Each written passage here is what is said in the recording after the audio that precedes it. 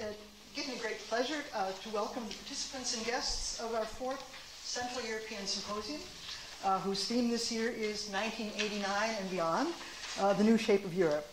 I'm Diane Koenker, and I'm the director of SSEES, and it gives me great personal pleasure to host this symposium this year. First, some essential health and safety announcements. The toilets are upstairs if you can find your way back the way you came, or you can follow the breadcrumbs to get out. There is no fire alarm planned, so if you hear a fire alarm, it's real. And there's an emergency exit there, and also the way you came in. And finally, this is not either health nor safety, but don't forget to tweet your reactions as the symposium proceeds.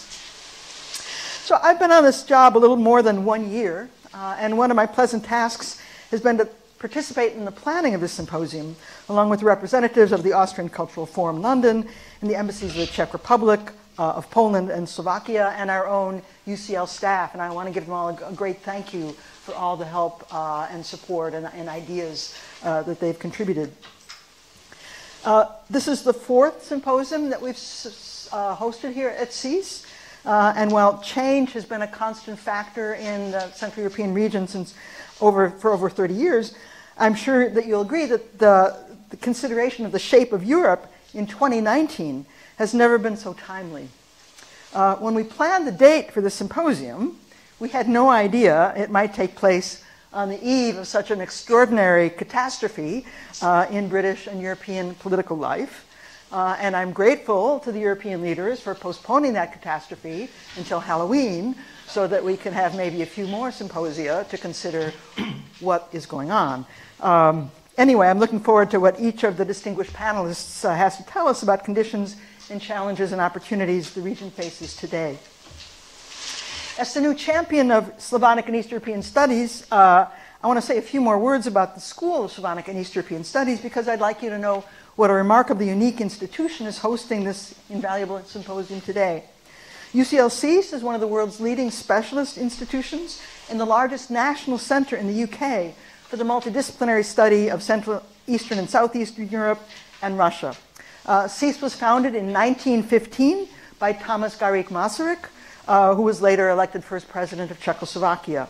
It was then part of King's College, but subsequently functioned as an independent entity within the federal structure of the University of London.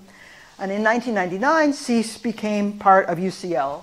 And in 2004, it moved into our present purpose-built and prize-winning building, which you will be invited to visit for the reception after the symposium. The SSEES library in the center of this building, with over 400,000 items, is one of the largest in the world devoted to East European studies. SSEES is currently educating about 1,000 students. About 700 of these are undergraduates, pursuing degrees in a number of different program areas, including history, economics and business, politics and sociology, and language and culture. At the postgraduate level, we offer both teaching and research MA degrees, including the International Masters in Economy, State, and Society, which is a double degree program with a consortium of European universities, including UCL, University of Belgrade, Charles University, Corvinus University, Helsinki University, the Higher School of Economics in Moscow and St. Petersburg, Jagiellonian University, and the University of Tartu. And currently we have about 60 PhD students who are pursuing their studies here. SSEES is home to perhaps the largest concentration of academic staff to the study of the region, with about 60 academics whose fields include history, business and economics, politics, sociology, literature and culture, and the teaching of foreign languages. We have the capacity to teach 18 languages of the region, and we employ 27 part-time or full-time language teachers on our staff. In addition to research and teaching, the third crucial mission of SSEES has been to collaborate with the public, providing and mobilizing expertise for government, the public sphere, and the general public. We take great satisfaction in working with the governments of the region we study in order to provide information and to support our learning environments. So this symposium is an outstanding example of the kind of collaboration that is so fundamental to what we do at SSEES. I arrived in London a little over 12 months ago at a moment of great uncertainty about future relations between the United Kingdom and the rest of the world. EU membership has played an inestimable role for the UK in fostering academic interchange and collaboration. Europe is indeed changing, but whatever the outcome of Brexit, we all have our hopes, the work of communication and collaboration represented by this symposium must guarantee that open intellectual borders will remain the hallmark of our roles in the academy, in the world of scholarly inquiry, and in the realm of public affairs. Now let me explain the format for today's symposium, which is also outlined in your programs. We'll have 3 panels of experts, chaired by a moderator. Each of the panelists will speak for a maximum of 10 minutes on the theme of the panel, and then we'll open up the floor for discussion and questions.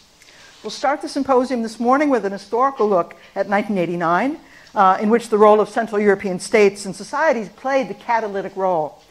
It marked the onset of the triple transition in the region, transition to capitalist economies, to participatory democracy, and to independent statehood, which has provided scholars with a social laboratory and opportunities to understand the world and to help change it. I expect the panelists will comment on the transformation of the European economic and political order, and also how this triple transition changed memories, mentalities, and expectations. Our second panel will look at Europe today.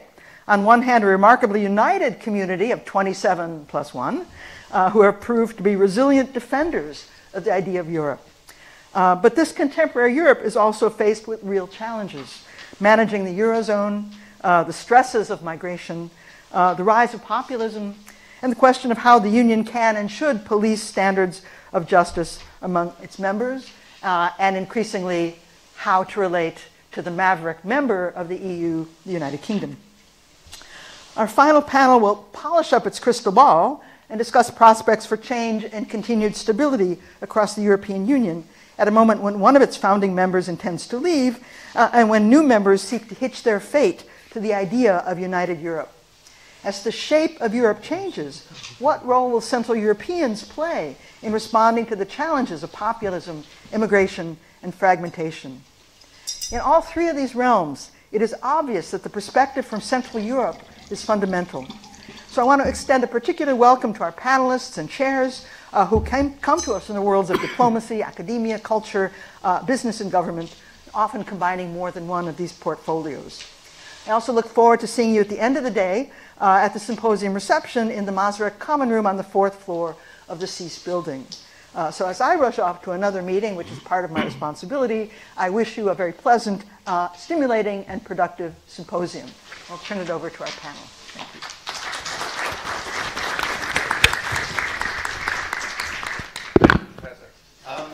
It's a great pleasure to welcome you here this morning to discuss 1989, which for some of us may seem very remote, but indeed for those of us who were in the prime of our careers, seems like only yesterday.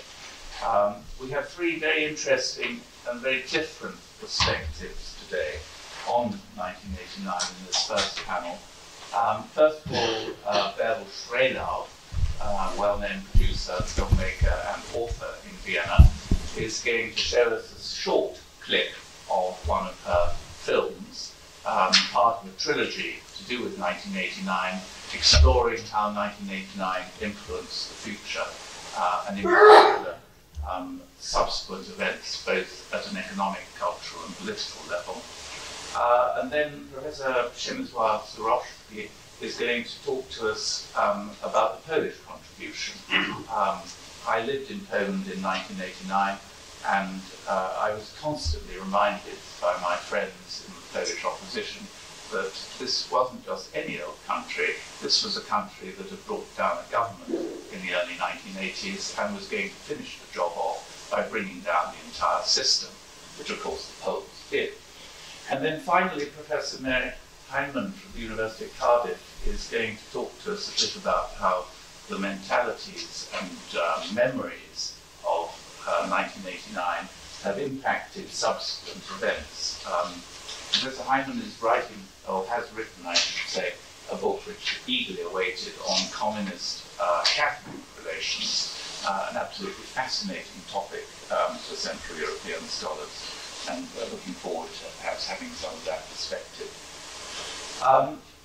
I will only just say a few words about my own sort of evaluation of 1989, I think it's very important to always bear in mind it wasn't a rivalry between two superpowers in a classical, conventional way. It was a rivalry between two systems, between two ways of looking at the world, between two ways of organizing commercial, political, and intellectual activity. And there were curious corollaries of this. One at the cultural level was that we had, perhaps in contrast to later periods, a race to the top. So the Eastern Europeans were always very keen to make sure that their orchestras were at least as good as our orchestras. And so you had these trophy figures like Kurt Masur, produced in East Germany, the Dresden Staatskapelle, which was supposed to rival the Vienna Philharmonic or the London Symphony Orchestra. And then at a commercial level, of course, for those of us of my generation brought up in England, we were always encouraged to regard capitalism as something that should have a human face. In fact, political careers could be broken if they were perceived to be pursuing a version of capitalism that didn't have a political, a human face. So the removal of communism gave globalization and what I think is called in many parts of Central Europe still turbo-capitalism, tremendous momentum and impetus. And then, of course, finally, politically, we moved from what Robert Koenker, in that wonderful book of his, The Breaking of Nations, which certainly none of you have read it, or some of you have not read it recently, it's absolutely a seminal text on the organization, political organization of Europe after the end of the Cold War. He describes the movement from pre-modern to modern to postmodern, the European Union being the classic example of a postmodern arrangement of sovereignty on the political level, which actually not only allows but encourages interstate interference at a certain level, and that how that is actually welcomed by the participant states and indeed seen as a positive aspect. But anyway, before further ado, I'll hand over to Bärbel, who will perhaps manage to get the technology to produce 10 minutes of that film. Thank you. Hello. Yes, this is a big challenge for me to speak in English here, but I will do it, and I will try my best. Before, I have a little surprise for you.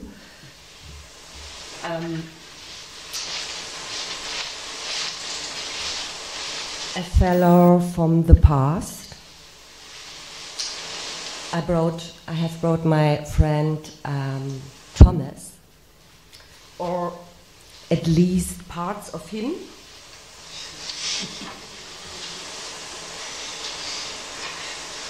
Hello.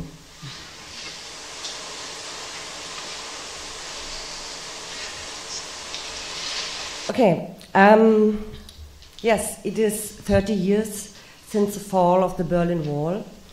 I was 20, border crossings were opened, and nothing was the same as before. And what did it leave behind? A deep rift between East and West.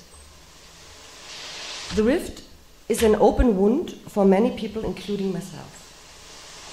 Since then, I have been dancing and writing and directing plays which look at this wound from different angles.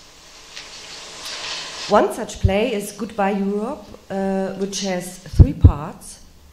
And now I want to show you a trailer of Goodbye Europe 1 called How I Slept Through the Fall of the Berlin Wall.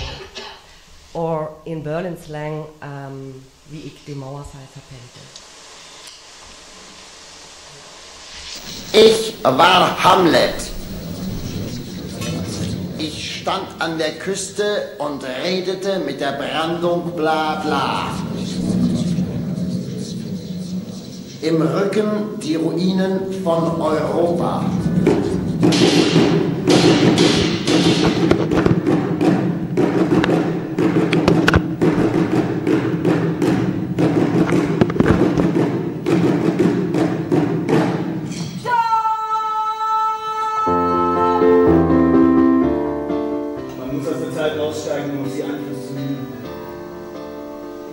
was der Mensch braucht, ist nicht käuflich. Das System ist menschenfeindlich. Revolutionen gehen von unten aus. Unten und oben wechseln ihre Plätze in dem Wertesystem. Und dieser Wechsel stellt die Gesellschaft vom Kopf auf die Füße. Heimann hat am besten nur gute Absichten. Wir werden geschluckt. Mit Haut und Haar.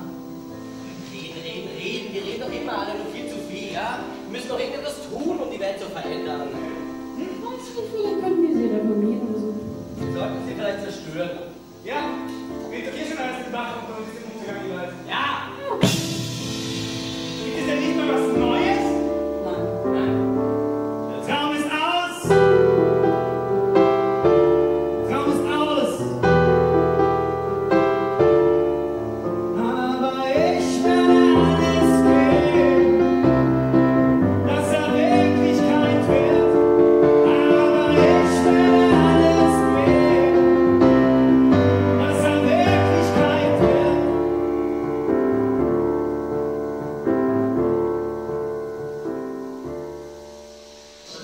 Ja, tatsächlich. Ich habe den Mauerfall wirklich verpennt. Und das, obwohl Bärbel Strehlau vom Grenzübergang, der als erster geöffnet wurde, nur 500 Meter entfernt wohnte. Weil ich saß tatsächlich bei meinen Eltern auf dem Sofa und hatte mal wieder Liebeskummer und habe den DDR-Abendfilm geschaut und dann kam halt die Pressekonferenz und da wurde gesagt, ja, also ab jetzt ist die Reiseregelung, ab jetzt kann jeder DDR-Bürger reisen. Ihr persönliches Erleben und die politischen Entwicklungen, auch in Bezug auf die Europäische Union, hat die Regisseurin Bärbel Strehlau in ein Stück verpackt. Goodbye Europe oder Wie ich den Mauerfall verpennte.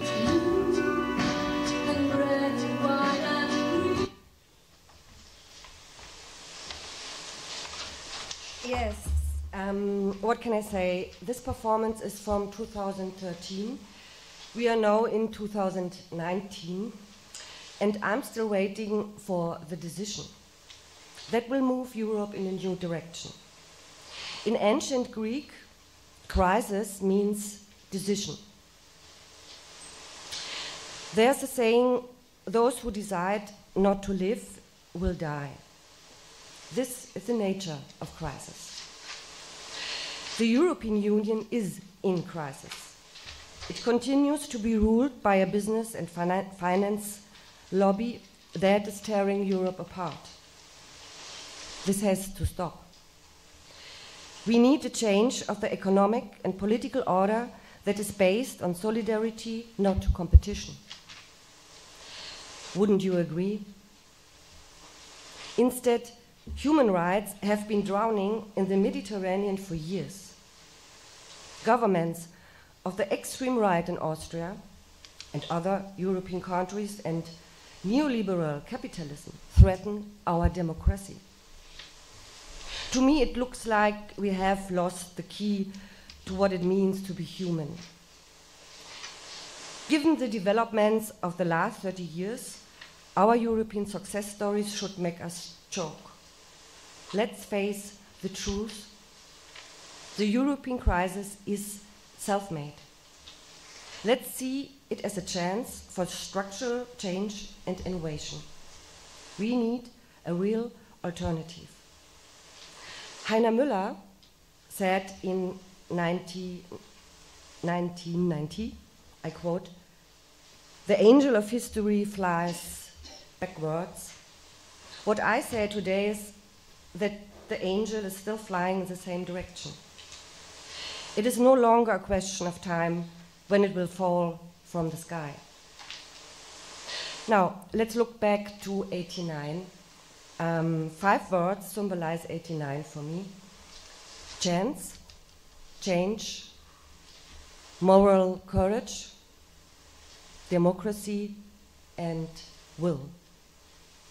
By 89, East Germany was ready for change. West Germany was not. We were ready to discard the old system and risk something completely new.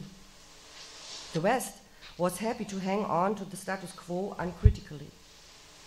What it wanted was reunification and the opportunity to sell even more goods. However, there was plenty of room for fundamental social and political change. But after the so-called glorified reunification, these opportunities were gone. This is what historically 1989 really means to me. In the words of Heiner Müller, a time wall has fallen and suddenly we find ourselves in the rooms with unknown dimensions. How right he was. After reunification, I found myself in a place where I never wanted to be. I felt like a foreigner in my own country. You can compare the experience to living in your own flat on a sublet. Suddenly, I was a citizen of the Federal Republic of Germany. I received an FRG passport, but I didn't want one. This was not the reason why I went out onto the streets with many others in '89. This was not the reason why I joined meetings of civil rights movements in private kitchens, pretending we were reading groups. Ours was a peaceful revolution, a protest of civilians who no longer wanted the same as the government. We put the government under so much pressure that it had to resign. We had a plan, but it did not include the capitalist system of the FRG. Alas, all our efforts failed when the negotiation for the reunification treaty started. Here I would like to quote Christa Wolf: within a few weeks, the chances for a new approach to an alternative society disappeared before our eyes. And this is a crux when it comes to understanding '89 and everything that happened in its wake.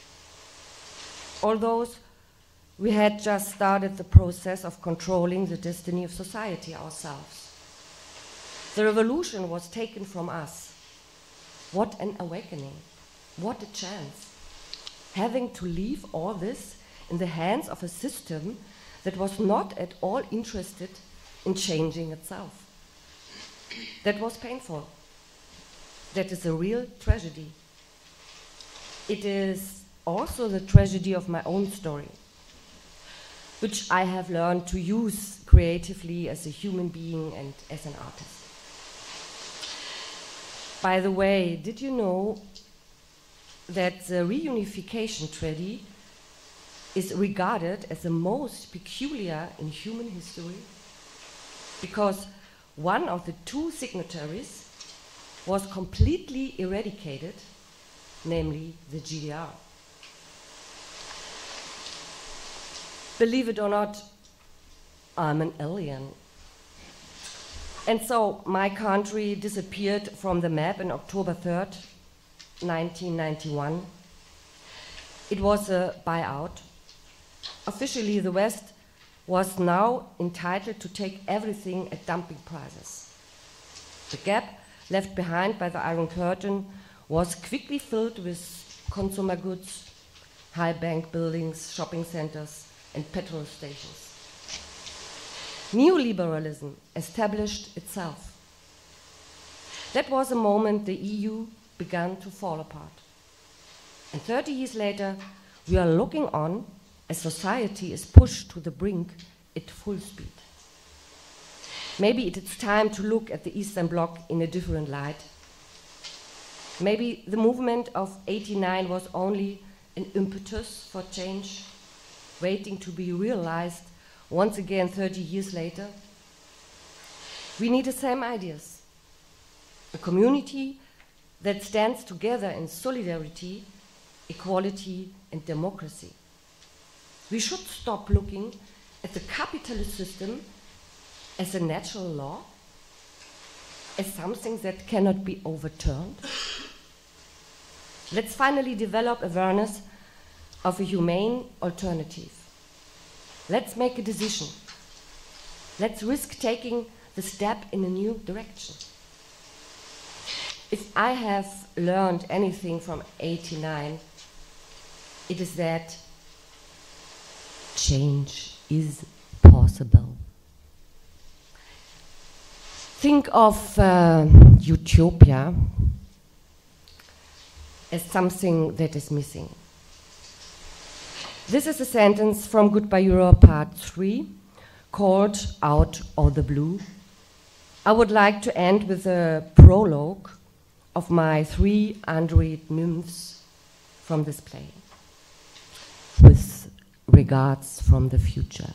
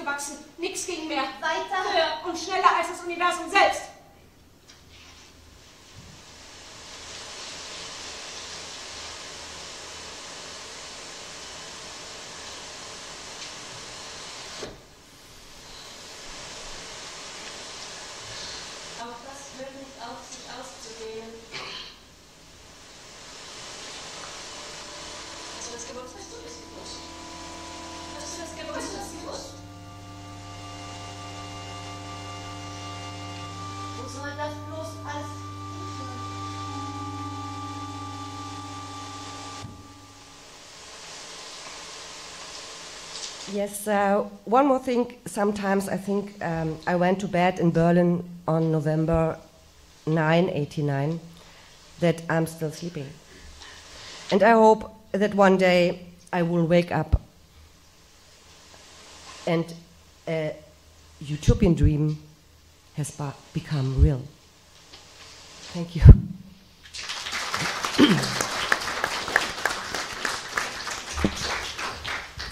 Thank you. That was absolutely fascinating. Of course, it wasn't just people from the GDR who perhaps felt in a sense of dislocation. Most West Germans who had lived in Berlin, in West Berlin, also felt that they had lost the country, or at least the city that they had chosen to live in. Many of them went to West Berlin precisely because it wasn't a West German city. So the sense of loss was very, very great, and I'm grateful for your reminding us of that. So, Professor Żurawski, if you would like to now take the floor. Thank you. Thank you very much. Ladies and gentlemen, I feel to be honored and privileged to address such an extraordinary audience after such an extraordinary artistic vision of what happened in 1989 and around. That's a great challenge to come back to tangible history and politics of the epoch. And I would like to divide my remarks into three parts. The roots of what happened in 1989, especially from Polish perspective, then what really happened in 1989, and what are the consequences till today. I am aware of the time limits, so please forgive me some indispensable simplifications. I hope you will understand the necessity of them. So starting with the roots, especially from the Polish point of view, first I would like to stress that from the Polish point of view it was completely different than what we have just heard. Poland, since, well, I will start like that. Since 1468, Poland was a country that was ruled by bicameral parliament that dominated the system since 1505. Why it's important? It's important because there is a deep sense of being citizens and not subjects.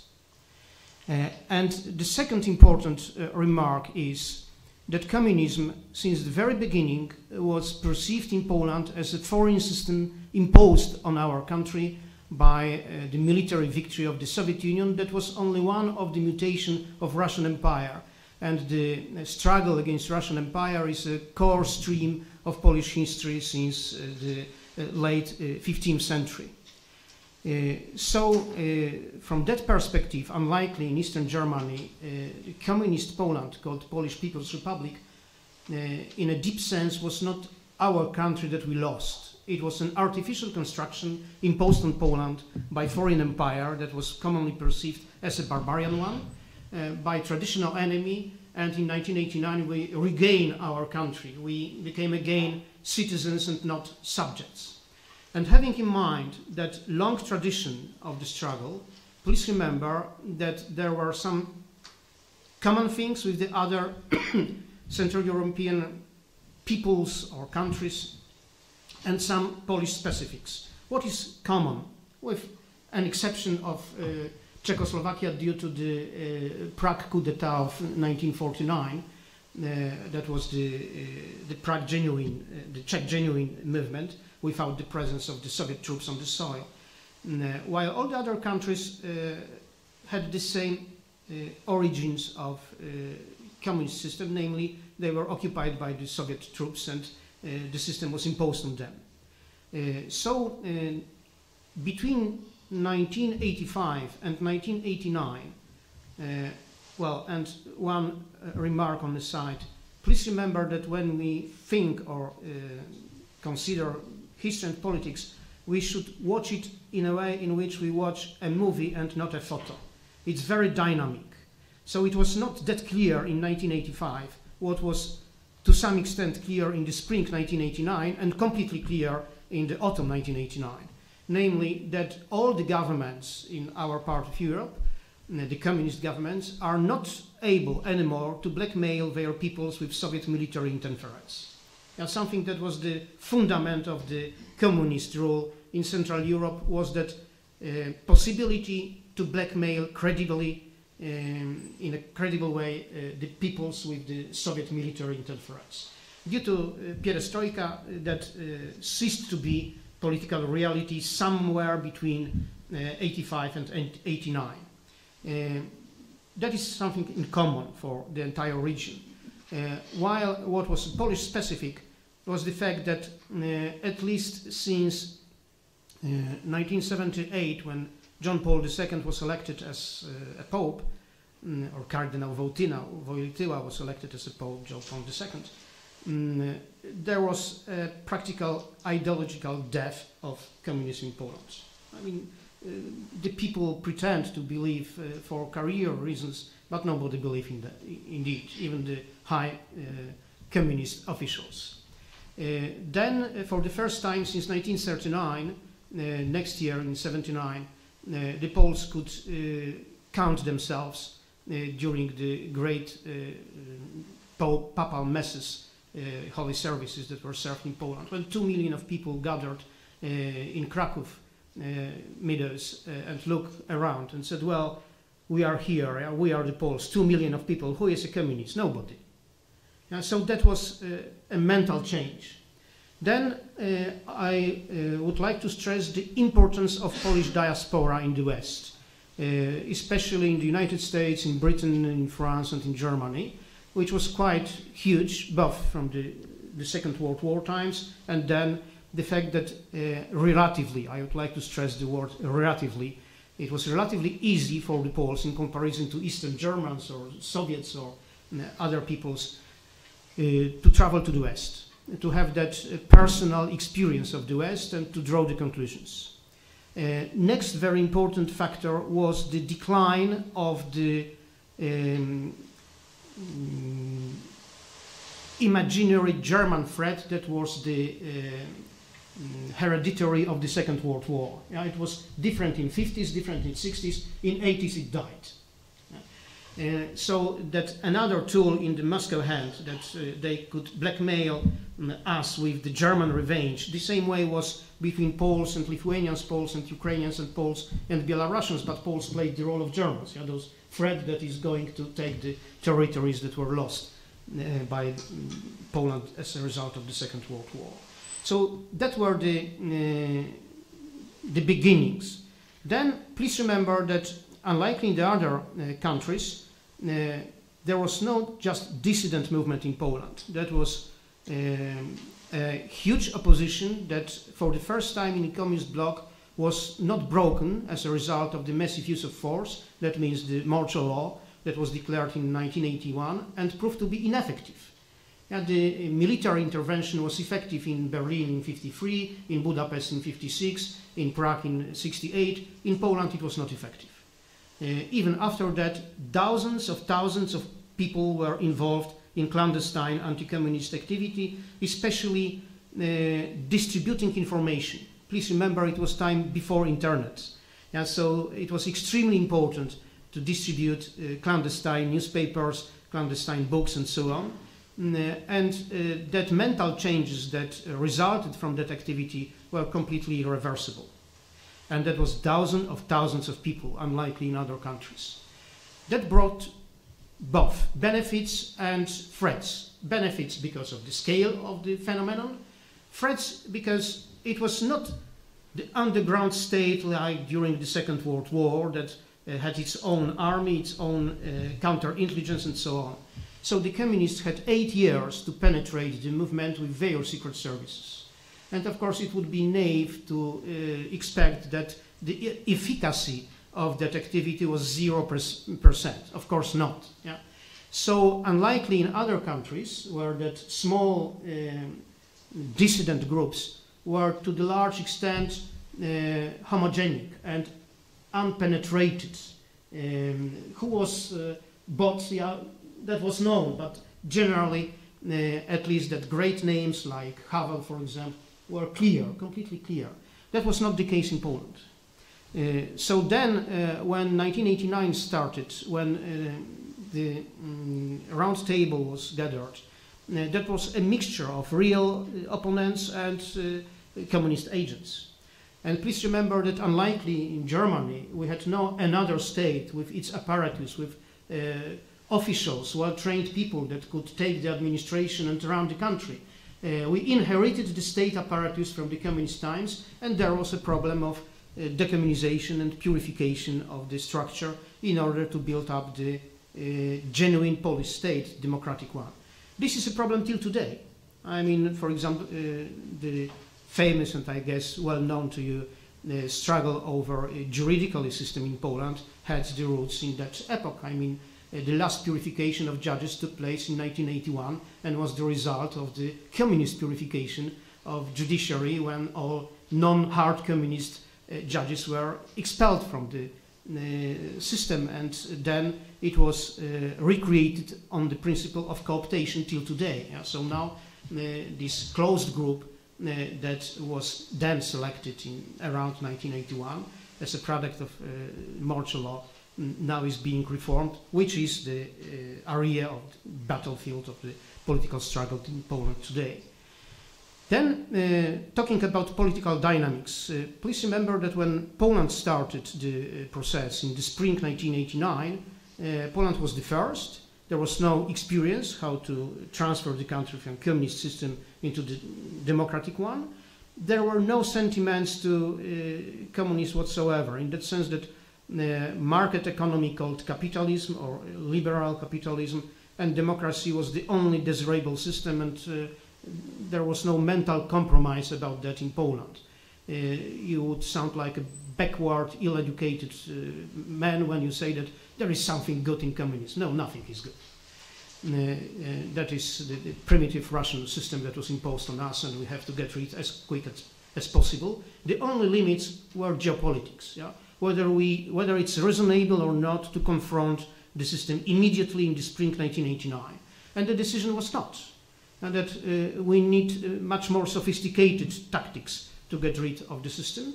But then when you combine it with this mixed character of the elites, please remember that only Prime Minister was not communist, while the Minister of Defense, the Minister of Home Affairs, that means the head of police, and the President of the country, that were all hard communists, Jaruzelski, Kiszczak, and Siwicki, the generals of the communist system.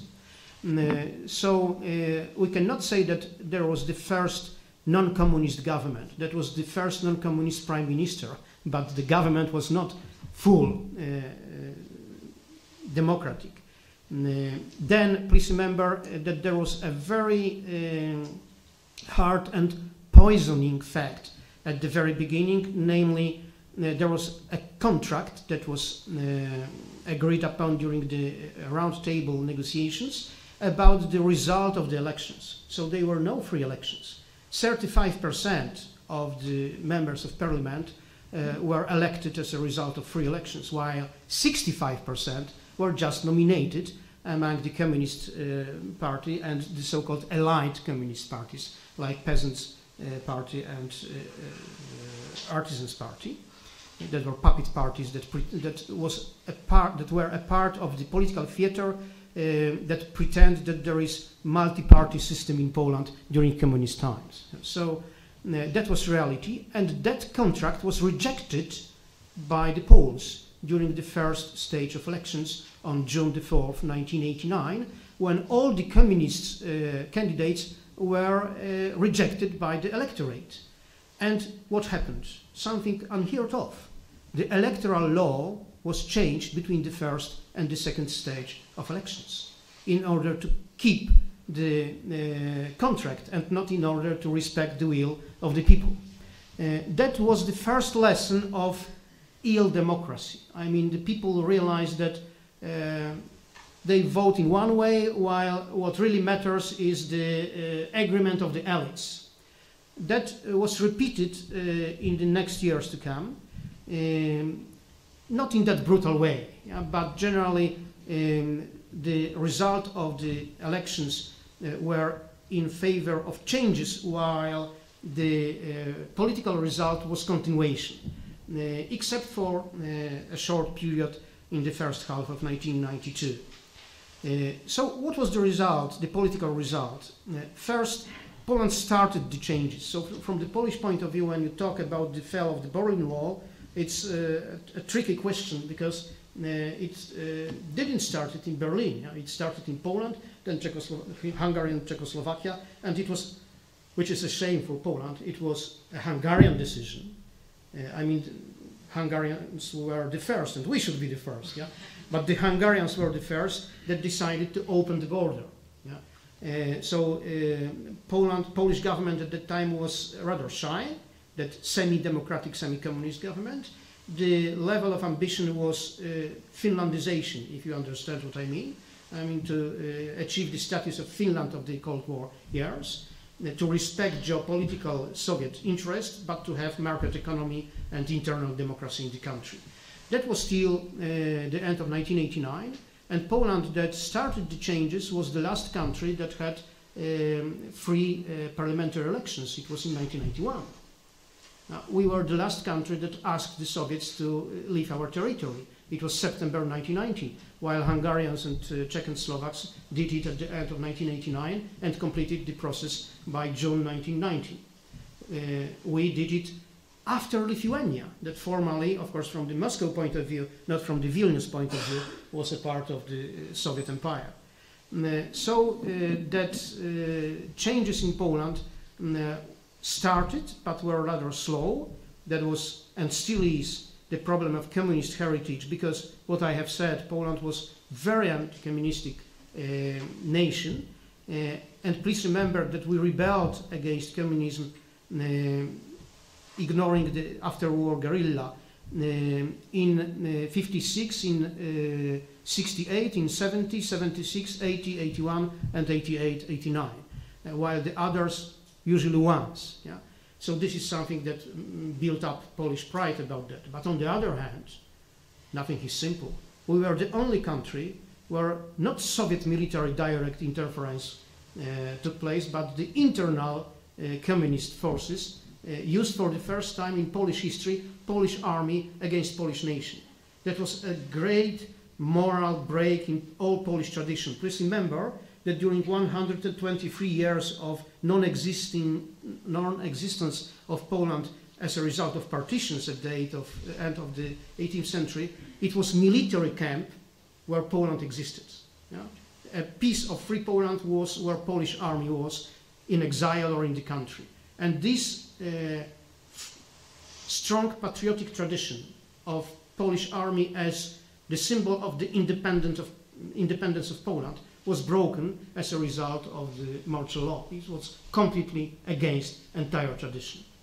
This was the moral result or moral situation in which we went out from the communism, and something that was rational in the spring 1989, that means a kind of compromise with still strong or pretending to be strong communists. Then, when Poland was alone in the spring, then when all the others in the region rebelled, to keep the agreement after Romanian Revolution was completely senseless. We need acceleration of the changes, we need the completion of revolution. And the last remark about the specific situation of Poland. Please remember that the first Congress of Solidarity in 1981 issued a famous appeal to the peoples of Central Europe, including peoples that belonged to Russian Empire. I was involved as a young man in the distribution of underground press, and I remember books or leaflets or newspapers about Ukraine, Belarus, Baltic states, about Czechoslovak Spring, about Hungarians, and so on. What does it mean? That means that, I guess, I dare to say that Poland was the only country that had the ambition to have an impact on Soviet internal empire.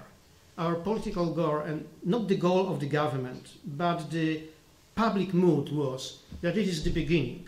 The goal will be achieved when the Soviet empire collapsed. That means we need the independence of Ukraine, Belarus, and Baltic states in order to destroy Russian Empire, whatever is the color of the empire, whether it's white or red or yellow or green, it's not important. Yeah? We will be safe and free when the empire collapsed. So when we gain our independence, that will be a natural continuation to try to influence our eastern neighbors that share a common statehood with Poland during many ages in history. Poland developed since the first half of 1990 as the only country in the world the deliberate foreign policy aiming at the destruction of Soviet Empire. Of course, we were aware of the fact that we have no potential to do it alone. Yeah? But if it is a game, we said we have different scenarios, and we will play to realize this one scenario. Unlikely the West. Do you remember the so-called chicken speech of Bush Senior in Kiev, who appealed to Ukrainians to vote in favor of the Soviet Union? Yeah. So that was the time when Poland started to create the diplomatic relations with Soviet republics after they had declared the so-called suzerainty, which in that particular historical moment meant that their republican law is declared to be superior to the Soviet Union law. Yeah. So we started to establish diplomatic relations with Ukraine, with Baltic states. In Belarus it was much more complicated. Unlikely the others, we were the first.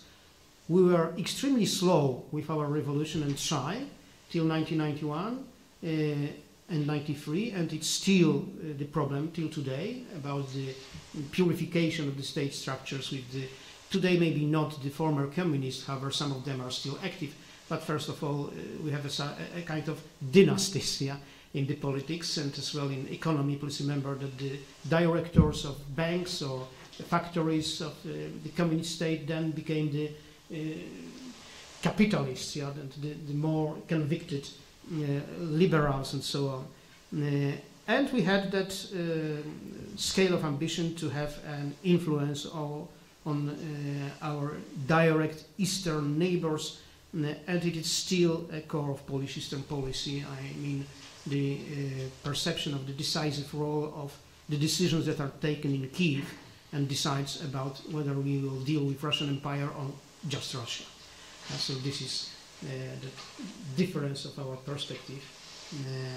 And the last sentence, please remember that in a Polish case, the communist system was from the very beginning perceived as an artificial, foreign, however, of course, as a result of the decimation of Polish elites during the Second World War, there were a lot of people who were promoted by the new system and thus supported it. But it was never enough of them in Poland to maintain the system without Soviet power. When the Soviets were not able to interfere anymore, the system collapsed.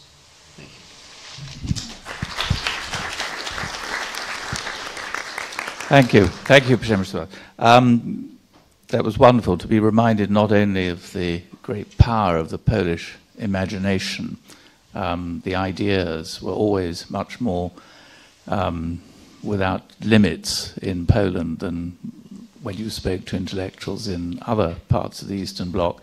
And also, of course, to remind us why, from Moscow's point of view, Poland was always such a major challenge, and for Stalin it was so important to keep the saddle, the Soviet saddle on the Polish horse, as he said. So Mary, over to you. Thank you. Okay.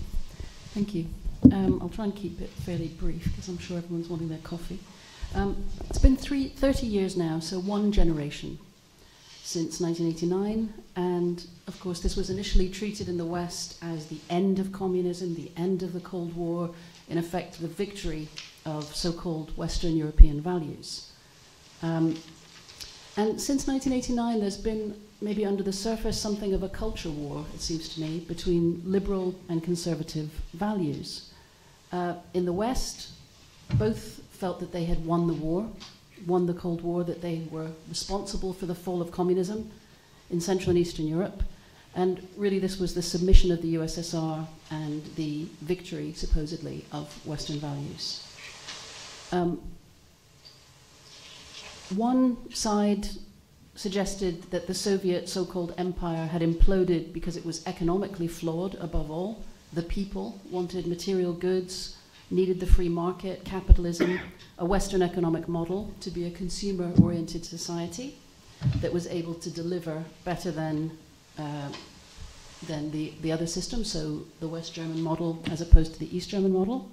And the second line of interpretation, or one of the ones that was heard a lot, was the somehow spiritual superiority of the Western system and of the Catholic Church, of so-called spiritual values, humanistic values, which were supposed to trump empty Marxist-Leninist materialism and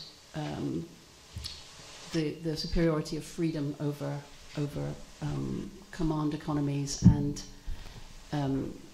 the imprisonment somehow of the state. So there was a great sense of superiority on the Western side, which was to some extent matched by a sense of inferiority on the Eastern side.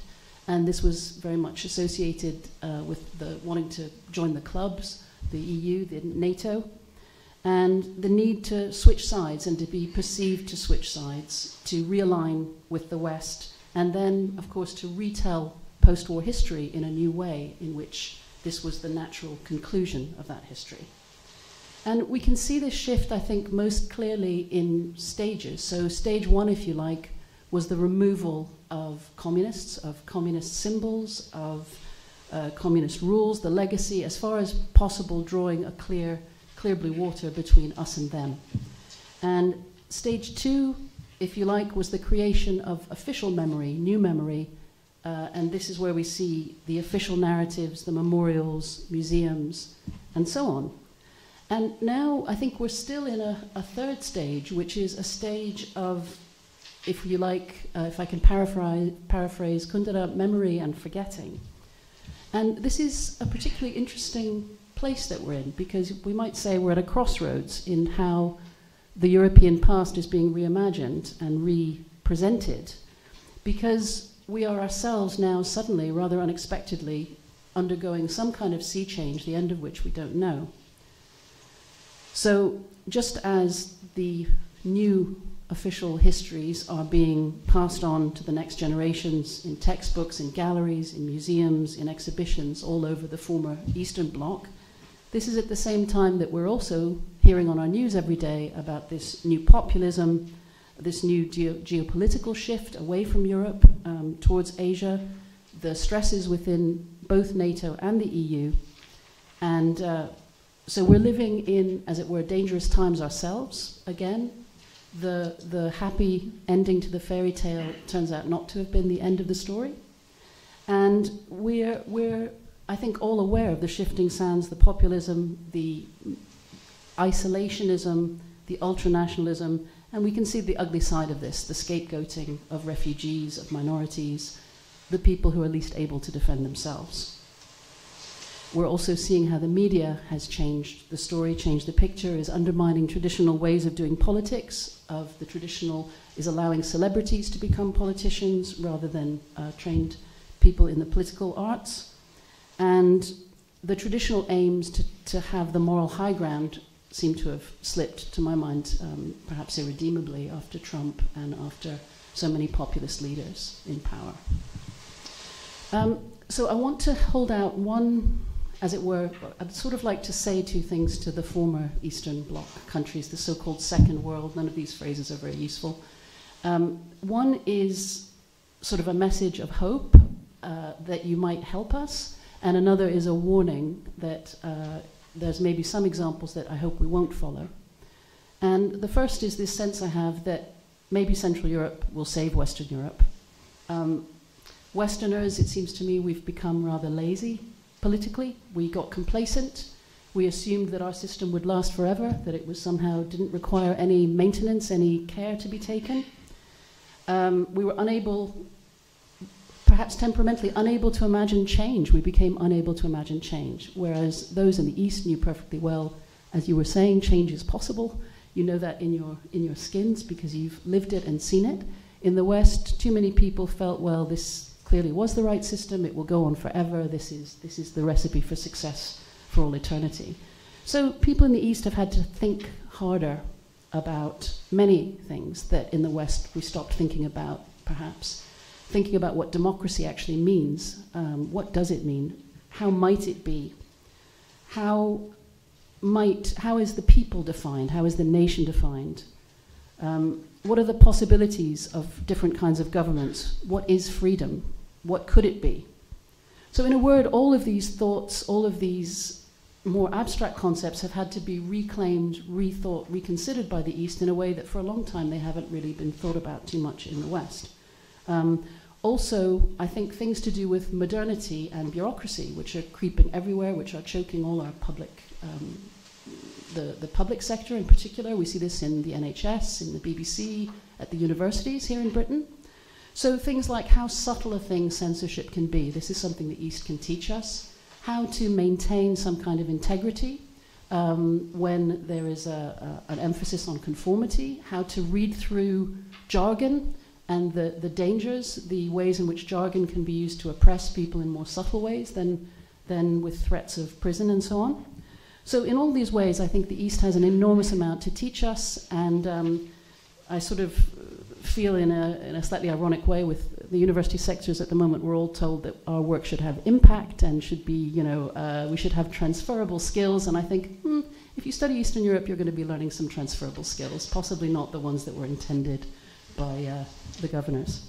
So that's the part that gives me hope, that makes me think that's great, that we are one unified Europe, that there is the EU, that we can be exchanging and helping one another to try and get through what looks like it's going to be a very difficult period.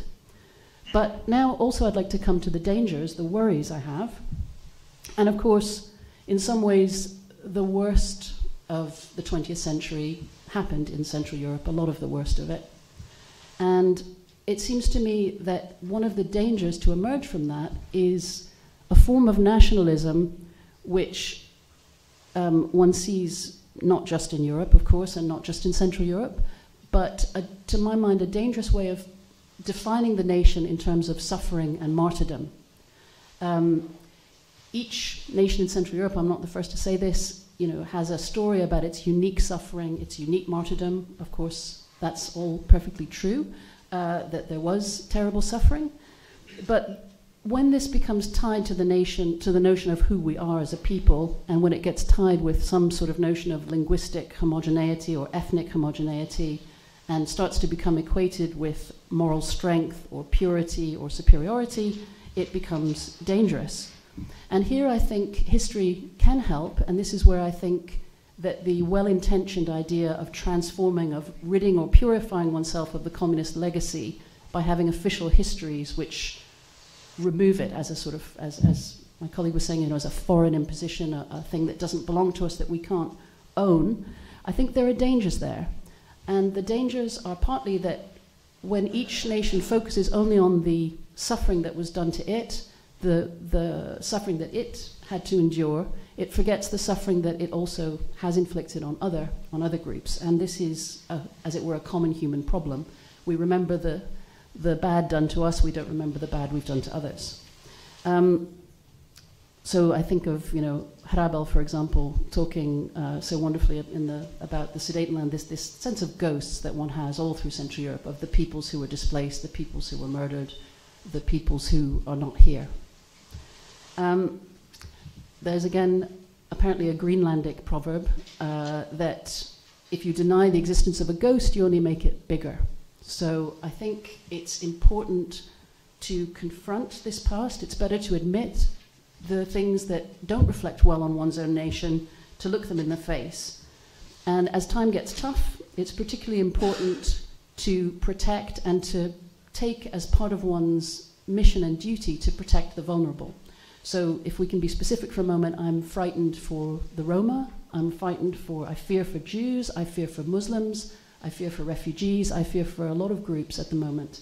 And I think the only way that we can really pay attention to the vulnerability and to our duty to protect is to, at least in some respects, be prepared to undermine this notion of the nation and to look at people as individuals, not to think constantly in collectives, in generalizations about the nation, the people. And so I think if the East can teach the West a lot about how to cope in the modern world, how to avoid being subjected or intimidated or censored, I think the West can still teach the East something about how to protect the vulnerable and to value the voices of liberalism, integration, multiculturalism, multinationalism, not to consider these to be weaknesses or bad words or empty slogans from the left wing, but actually something that can make our lives more pleasant, more interesting, safer, and ultimately, I think, more peaceful. So those are my thoughts. Thank you.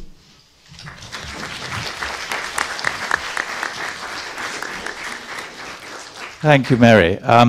It's always good to be reminded that one of the reasons why perhaps the West won the Cold War was because of its moral superiority, which was certainly more than just a propagandist slogan. There was an element of moral superiority, largely because the West had to demonstrate to the world that it did have a better way of organizing people's lives than the East. Before I hand over to you, we've got about 45 minutes. Just two observations, really. Barbara reminded us that capitalism is not the natural order of things. Well, of course, one's always reminded, particularly here within a stone's throw of the old British Library, where Mr. Marx was writing his ideas, that of course Marx realized that capitalism always contained the seeds of its own destruction. And therefore, if turbo-capitalism continues to develop in an unbridled way, then if Marx is right, we will see that it is doomed. And then on the Polish transition, I think from Moscow's point of view, it was always clear that despite the difficult history of Moscow-Polish relations following the Second World War, and indeed before and during the Second World War, the Polish transition would be easier to manage than the transition in the countries where there were hard-line, unreconstructed hard-line governments, such as Romania, such as Czechoslovakia, and of course East Germany. And from the point of view of statecraft, if you like, of how to strategically choreograph the Soviet withdrawal from its defensive glacis in Central and Eastern Europe, to a certain extent, the challenges were going to be those hardline regimes, rather than Poland, where an extraordinary kind of, I think Adam Zamoyski called his great book on Poland, The Polish Way, an extraordinary sort of compromise had begun to take over in many of the negotiations by the spring of 1989, not least the famous Okrągły Stół, the round table talks. So it's fascinating that Poland, for so many years, such a thorn in the side of the Soviet Union, actually demonstrated through a combination of intellectual and historical circumstances how it could actually create the conditions for a peaceful transition, which certainly a few years earlier would have been thought to be very difficult, if not impossible. So I'm very happy now to open it to the floor. So any questions, please? Yes, gentleman on the right. Yes.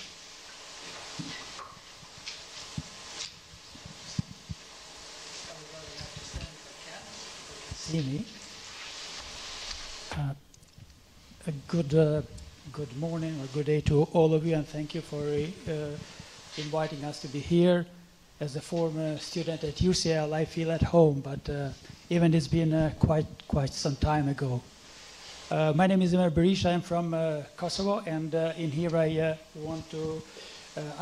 I see the venue appropriate to bring something of a viewpoint of Kosovo Albanians that lived in this, well, shall we say now, probably in between two blocks, because of the position of Yugoslavia at the time and everything, all the rest. But we also had Kosovo Spring, which was in March 1981. And at that time, unfortunately, information was not delivered, disseminated, as you rightly mentioned, dear Professor, as today. So we felt then that even the estimates were that 480,000, basically 1/3 of the population, took on the streets in March 1989, demonstrating against the abolition of Kosovo's autonomy, and actually in 1981 against the position of Kosovo within Yugoslavia, but we felt that nobody heard us.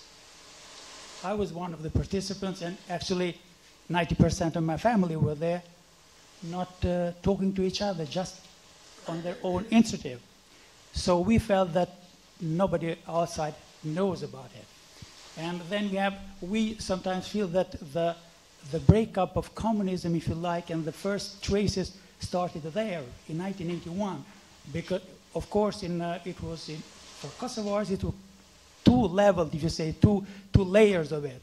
One against Serbia's rule, and the other one was general, that is appropriate to say here, against communism. Because we never wanted to do anything with communism. We were made part of it, wanted it or not. A decision that Kosovo would decide free in 1943, made by Yugoslav communists, which way it would go, it was not honored. In 45 and the rest, we know the history, but going back to 81, from 1981, then we had repression of people who demonstrated. About 4,000 people were sentenced until 89. From 81 to 89. In 89, we have abolition. Let me know the 90s, 91, 3, 4, 5, until 98, the atrocities started, then the reaction from the population and the rest. So I want your professor, to any one of you, how does this correlate the events in Kosovo at the time and the events in general in the communist region? And is there any connection of how, do you have anything, what would you say, having in mind the 1981 Lech Walesa Polish movement and the rest, and of course other springs in which we very much know that played and influenced the whole region, but coupled with events in Kosovo and general in Yugoslavia. Thank you very much. Professor, would you like to? Well, I have to disappoint you, but in 1981, you are right, nobody heard about the developments in Kosovo, so there was no impact of them on Polish image of the situation at all. Please remember that there was still hard communism, and the distribution of information was only at the beginning to be, the communist monopoly was only at the beginning to be broken, yeah? And the first, the most important information were information about Poland and the neighbors, and Kosovo was a little bit remote and out of the bloc. Yeah, Yugoslavia was not a part of the Soviet bloc, while it was quite important 10 years later. I mean, all the sequence of the Yugoslavian and post-Yugoslavian wars had a great impact on the image of the situation in Central Europe in the Western eyes. I will tell you an anecdote that I witnessed. I was a part of it. In mid-90s in Luxembourg, there was a conference, and of course at that time everybody, maybe not everybody, but a lot of people in the West were afraid of the nationalistic possible clashes in Central post-communist Europe. The pattern was Yugoslavia. And one French man stood up at the conference and said, well, this post-communist Europe is all vulnerable for this kind of scenarios. So I stood up and protested and said, well, don't mix Yugoslavian problems with Central European, there is no potential for that. Sorry, I said, don't mix Balkan problems. Yeah. So the Bulgarian guy stood up and said, don't mix the entire Balkans with Yugoslavian problems. So the Slovenian guy stood up and said, don't mix the Croatian-Serbian quarrel with Slovenia that took part only 10 days in it and has nothing in common since many years. Yeah? So the closer you were to the spot, the narrower was the perspective of the threat. Yeah? From the French perspective, it was the entire post-communist Europe. From Polish perspective, the Balkans. From the Bulgarian perspective, Yugoslavia, and from Slovenian, only Croatian-Serbian problem. But what you have said about Kosovo and general, I will exploit that topic because it's very important. I mean, from the in Serb historical memory, it's a very important area. Yeah? So to translate into contemporary Polish resources or political assets. Please remember that Poland can understand all the parties to the quarrel, because we were in the position of everybody. We were not existing. We lost extremely important territories from the traditional and moral point of view for Polish history, and we survived. Yeah, we were able to deal with that for the sake of future, for the sake of cooperation with our neighbors. There is not at all any political force in Poland that is talking about territorial revisionism. Yeah? So this is completely historical issue today. And I think that is a kind of optimism. We were both. I mean, we were dominating Serbs and we were dominated Kosovars. It depends to whom and when. Yeah? So this Polish experience, as well about the creation of the Union, we share that experience with Czechs and with Hungarians. Please remember that we had our own unions, yeah? Whether it was Polish-Lithuanian Union or Austro-Hungarian Union or Czechoslovak Union, there were unions, and we know how the unions die and why. Yeah? What are the scene? The scene is all the time the same, namely the pride and the lack of respect to the minor partners. That's the main disease that causes the arrogant position of the dominating powers. And I think this lesson is a universal one, and we have something to say to our Western partners basing on our own sins, yeah? Because we were dominant, Czech dominant in Czechoslovakia, Poland in Polish-Lithuanian Union, and Hungarians, which was much more complicated. Yeah? Nevertheless, that was the experience that is still important, both that experience of losing territories and accept the fact for the sake of the future, and the way in which you can destroy or you can save the Union. You have to respect minor partners. Thank you. Thank you. I wonder if that could include some lessons, perhaps, for the United Kingdom in the present crisis. The gentleman there wanted to ask a question.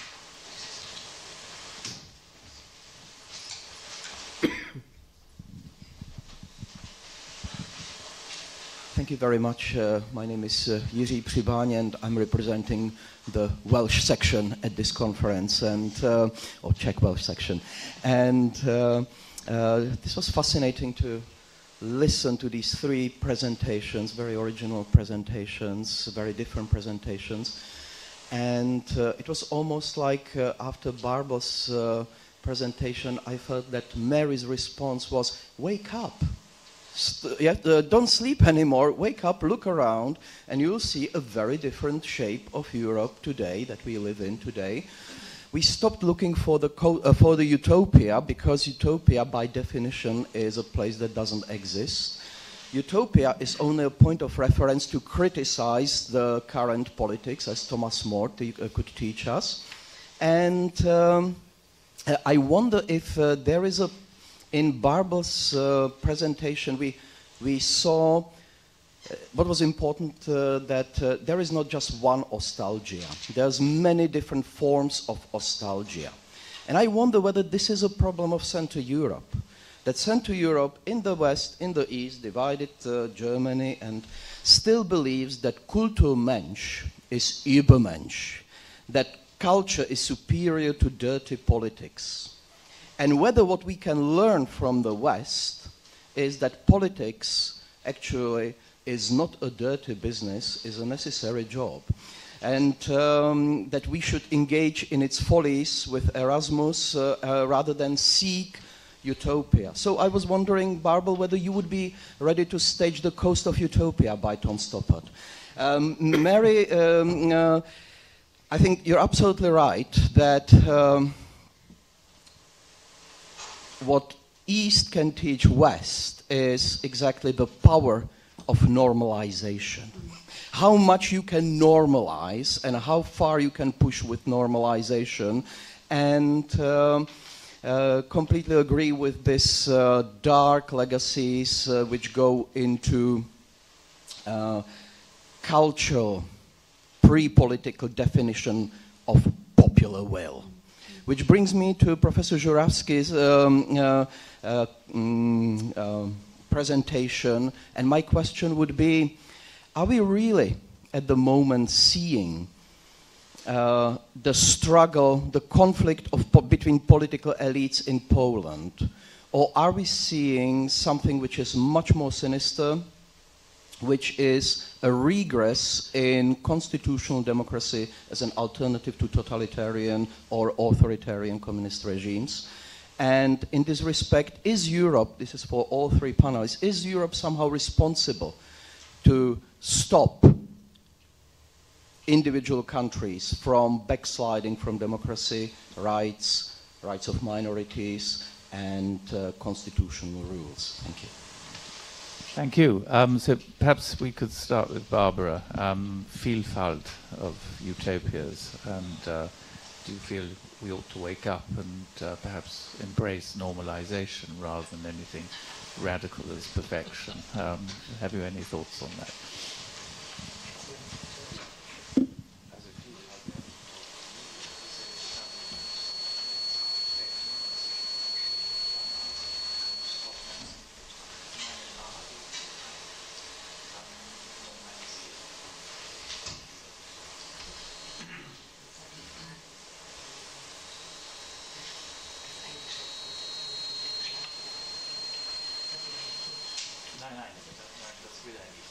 Sorry, we're having a sort of discussion here on the on the profound philosophical hinterland of your questions. But sorry, my English is not so good. What I understand, my question of utopia is, I think utopia is more a dream, yes, or wie sagt man, ein Möglichkeitsraum.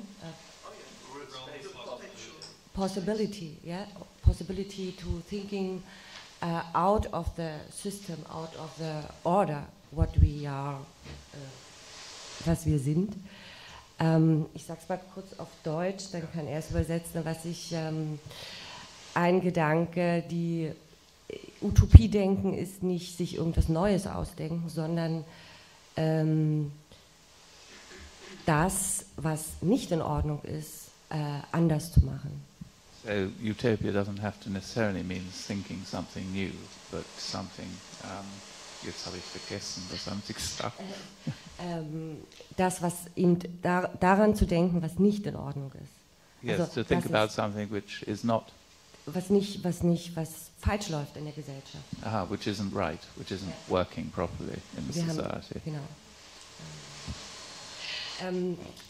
To 99, I think we was in this, I felt this, we want a new community, not capitalism, not socialism, not communism. We want the new, created a new, wie sagt man, Gesellschaft, Wirtschaft. Society. Also we have think about the social Marktwirtschaft. The social market. Social market, yes. Society, a social contract. What we need this. When I think about climate change now,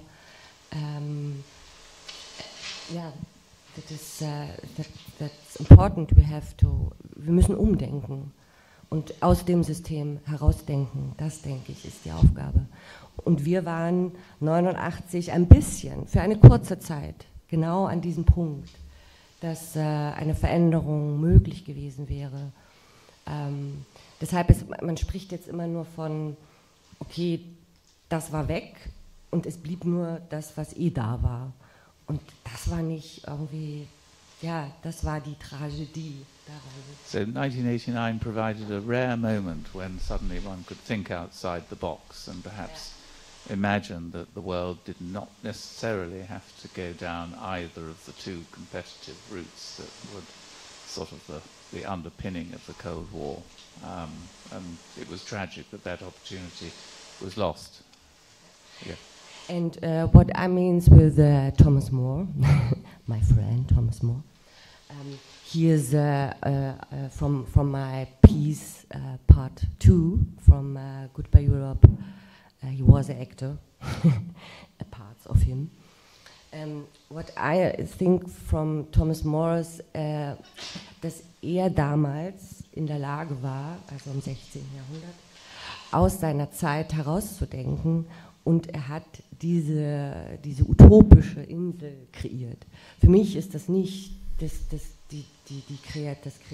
Kreieren des Kommunismus, sondern eine Kreation von einer Möglichkeit, wie man solidarisch, gemeinschaftlich zusammenleben kann, ohne dass sich Einzelne bereichern können, ganz einfach, also wo das eine Verteilung hat.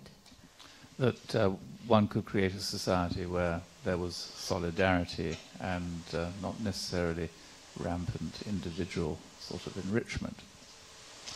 So thank you. And Professor, on the Polish. Well, I'm afraid we need a separate conference to explain the situation in Poland. But shortly speaking, first general remarks. Please remember that Poles are reluctant to any ideology. I mean, we say it in Polish that we don't want any ism, whether it's conservatism or liberalism or socialism or any other ism. Yeah, common sense is highly appreciated. So these ideological clashes is not something that are really deep in Polish culture, and especially after tragic 20th century when we experienced two foreign totalitarian systems, communism and Nazism. We think that over-ideologization of the thinking about politics is a mortal threat for people. Then, please remember that we are, by our experience with communism, protected to the large extent. Of course, it's different in different generations, yeah? But protected from political correctness speech, like new speech in Orwell. Yeah? I myself remember when I was a pupil at school, I was taught that it was Tsarist army that smashed Polish uprising, but Russian army that liberated Bulgaria from Turks. It was the same army. Yeah? So we can detect the deep meaning of the words that are used to describe reality in an ideological way. Yeah?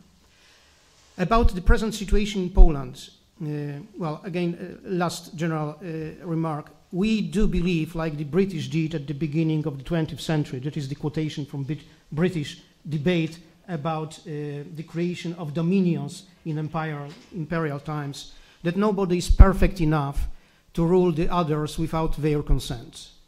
And that is the answer to the question whether the European Union should interfere in national states' politics.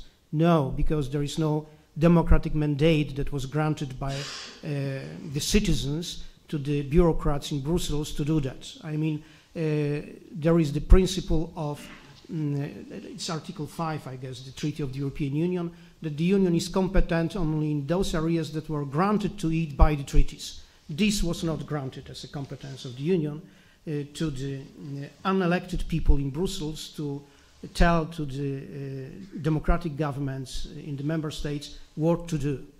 And it's one of the problems of the Union, I mean, the deficit of democracy. This is rather this kind of challenge than the other one. As far as the situation in Poland is concerned, I would put it like that, that the lack of knowledge about facts lead to misunderstandings about reality. So, some facts. The political clash that started between the presidential elections in Poland in 2015 and the parliamentary elections in Poland in 2015, the presidential elections were won by a law and justice candidate, and the then ruling parliamentary majority of Civic Platform, being afraid of losing the parliamentary elections, illegally, against the constitution, elected additional judges to the Constitutional Tribunal, and this was done in order to create a kind of the third chamber of the parliament with veto power to the new expected majority in the parliament in order to paralyze the reforms. And that attempt against democracy was effectively stopped by the new majority after the elections.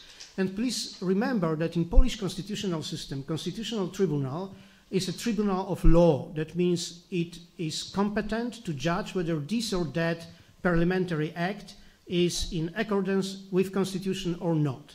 And it is not a tribunal of facts. That means it is not competent to judge whether this or that official was nominated or elected to this or that position in a proper way or not. That means that the mistakes of the parliament are to be corrected by the parliament as far as the personal decisions are concerned, and this is the case of the judges in the tribunal. It's not a law, yeah? It's an act of nomination, or rather election. So this is how it started. And I would like to stress it very much that in my opinion, there is no threat for democracy in Poland, just the opposite, it's flourishing.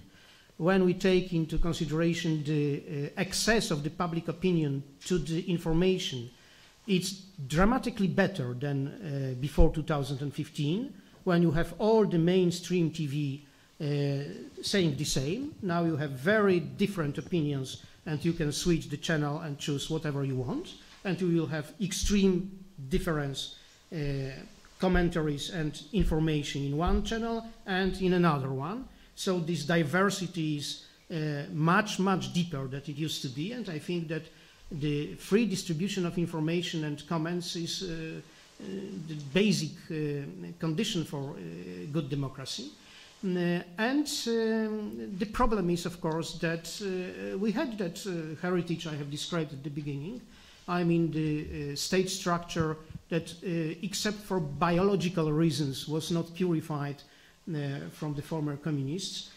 And even today, when you take into consideration the division in Polish political scene, you have all the old communists on the oppositional side that are fighting against all those changes that are under the way in Poland. This is one of the side of the reality. Another one, I think, is the fact that we do believe that being an opposition to something, and we are in opposition to the mainstream of the European Union, is not like in a Russian system to be the enemy of the system. Yeah? I mean, you are the opposition to the government, but you are not the enemy of the state. Yeah? So in that sense, the present government in Poland has another idea about the desirable future of European integration, but that doesn't mean that it is against European integration. Yeah? So in that sense, I would rather say, and this is as well the remark to your presentation, I think it's much more instructive to describe the present situation in Europe not by using words populism and how to say the others, yeah, the normal people, yeah, but rather the camp of continuation and the camp of changes. And the camp of continuation is much more homogenic, while the camp of changes is very heterogenic. I mean, there is no one vision of what is desirable in the future of the European Union. There is different Polish vision, Italian, or French, and so on. There is not such a homogenic camp. On the other hand, we have populists in the mainstream. From our point of view, Macron saying about European army that will defend us against the United States, and the one who is promoting the directive about posted workers in order to defend French jobs against Polish competition. It's a pure populism. Yeah?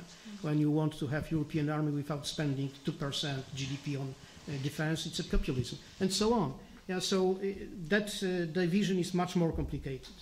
Thank you. I think if we wanted to go down the EU route, we need another conference, I think.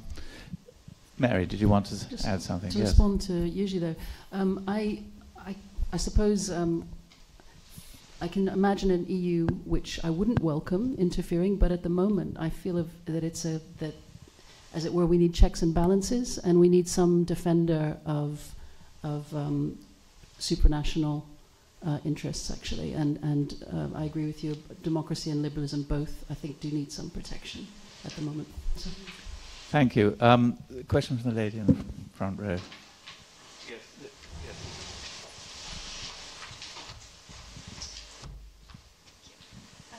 Thank you. My name is Regina Jenkins, and actually, for the record, I'm Ukrainian, so I pretty much know the Eastern Bloc. I very much agree with Professor Heimann, what she says about, in such a turbulent world, protection of minorities like Romas, maybe Balkans, smaller population, Muslims, okay, so it's really paramount priority.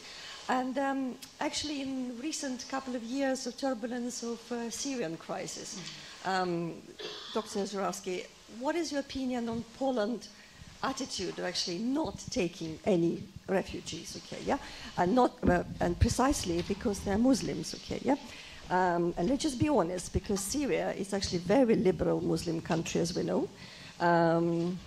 There is majority education, women educated, it's a schooling, so we're not talking, well, other groups which would be completely different and not be able to integrate it in European background, okay, yeah. And I was really quite surprised about Hungarian and Polish attitude, okay, no. And actually being Eastern European, I have to be honest, 25 years here and 26 years over there, I will say the Eastern European bloc significantly more, actually, well, the racist world becomes seriously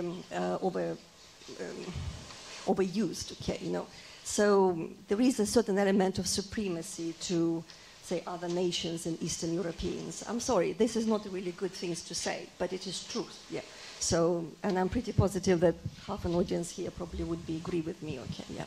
Especially perhaps in my population, which was born before the long time, well, about the same age probably, you know, so I know what you're talking about, okay. So Western world is actually much more tolerant, okay, because for 25 years here, I made my life here, I've never been treated differently, and I'm very much grateful to this country to give me an opportunity, because if I went in competition for jobs and positions, things like that, with the born and bred people here, and if I was better, I would be giving a fair game, okay, yeah? And to be honest with you, I would be questioning if it would happen in Ukraine, or maybe even Poland as well. And Germany as well. I have a friend who lives in Germany now.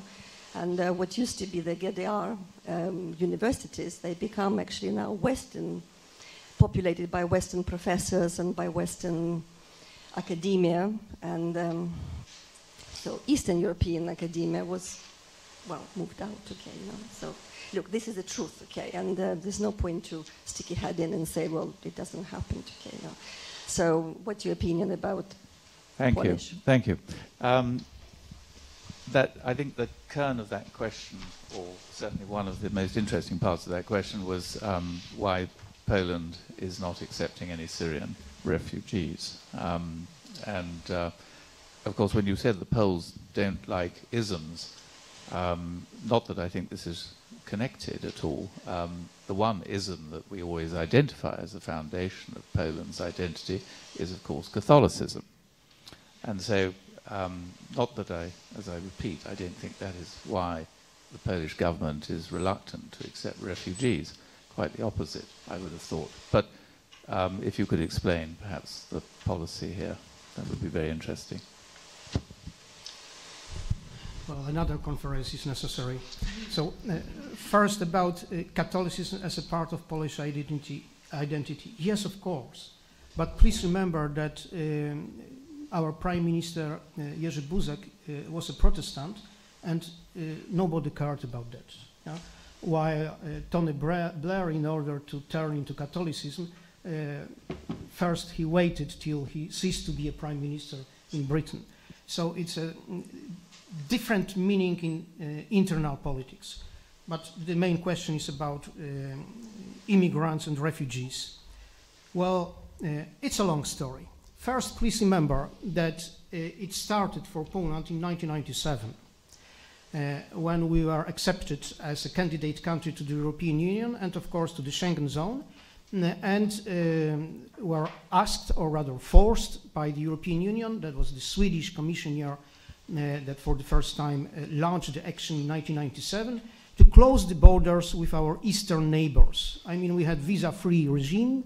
That was a great achievement after the collapse of the Soviet system, that for the first time after half of the century, the artificial border that divided our peoples for the first time in the history was made penetrable for both sides. And for the sake of saving Europe from illegal emigrants, against the will of our citizens, against our strategic interest that was to open the borders for the experience of Ukrainians and Belarusians of a piece of the West in order to provoke their mental changes, we were forced to introduce first special fees, then visas. We introduced them in 2004 free of charge. Unlike the European Union that collect money from poor Ukrainians, and then since 2007, full Schengen system with hard border. Since 2001, Polish troops were sent first to Afghanistan and since 2003 to Iraq under the slogan or the thesis that there is a real threat of Muslim fundamentalists and we have to fight it far away from our borders. Those troops were sent with a mandate to participate in high-intensity combat. And for 1,000 years, this explanation was presented to Polish public opinion. Yeah, the threat is real, we have to fight it, and we have to pay the price of blood of our soldiers in order to keep the threat far away from Poland. So those two facts, yeah, the Poland as the borderland country of Schengen zone that is responsible for protection of eastern external border of the European Union from illegal immigration from the area between the Bug River and Pacific Ocean, yeah, including Afghanistan, Pakistan, Thailand and so on. And the other factor, Polish soldiers abroad sent for high combat intensity operations for the sake to fight Muslim fundamentalists. And then, overnight, by the decision of German Chancellor, against the European law, the borders were opened and we were said, keep the border closed for Ukrainians. We at that time negotiated the widening of the small border traffic in order to include Lviv to this zone, which is 1 million agglomeration, and we were said, no, 1 million of Ukrainians, it's too much, that it's a threat of illegal immigration. But please open your borders for Syrians, for Somalis, and so on. We are democracy. It doesn't work like that. Yeah, you cannot overnight say, okay, the old sacrifices, and we lost a lot of jobs by closing borders with Ukraine and Belarus, especially in the late 90s, when there was still great unemployment as a result of the collapse of the communist-style economy. Another issue is that what was the reality?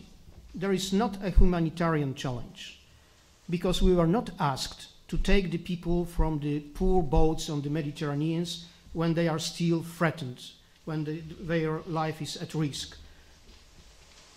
The reality is that we were asked to take the people from the refugee camps, the people that have been already saved, and to share the financial burden of maintenance of those people.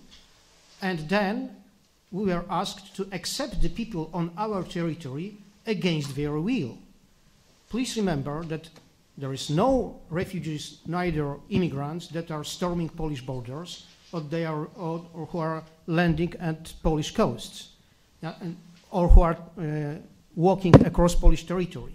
Physically, they are not in Poland, not in the Polish neighborhood. We are out of the main transit routes of those immigrants or refugees. So, in fact, we were asked to serve, sorry for the expression, as a kind of Siberia. That means the place where people are deported against their will.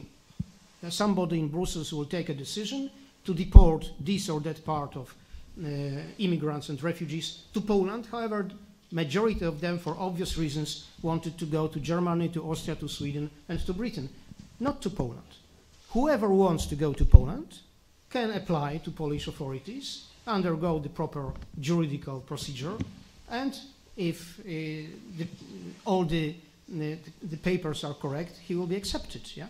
But we cannot agree to the situation in which somebody is sent against his will to Poland, and according to the decisions that are taken by other centers than Polish government, after a dozen of years of the training of our public opinion that this is a real threat, I mean Muslims, and we have to fight them in military way, far away, in a situation that, let's be serious, nobody is able to check who is going in.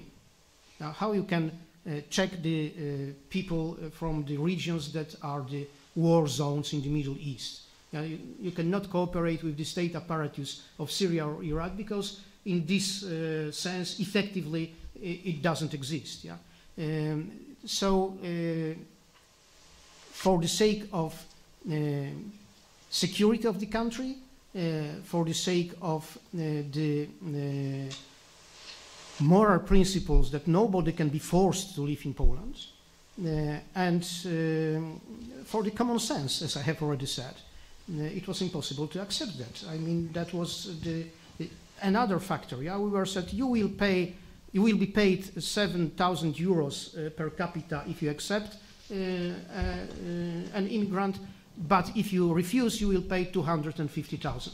So, which amount of money is a proper calculation of the cost of the maintenance of a refugee or immigrant? 7,000 or 250,000? And then come in front of your electorate and explain it, yeah, and win the election. So this explains a lot about the developments in Poland in 2015. I mean, this story since 1997, and Poland as a main protector against illegal immigration from the east. Please remember that Finland has the only comparable long border with the east, but it's Arctic area. Very few people try to cross green border in Finland. Majority cross green border in Poland. Slovakian and Hungarian borders are small. Thank you. That was the main situation. Thank you. The gentleman, yes. Yes. Are you calling me a gentleman? Unless you feel it's insulting. Thanks very much. Do I need to shout? Do I need to? Yes, I probably do. If you hold the microphone close to your lips. Thank you very much. Okay. I think, Bärbel, I hope I will not mispronounce anyone's name. Bärbel, I think I noticed three strands in what you said that are interesting.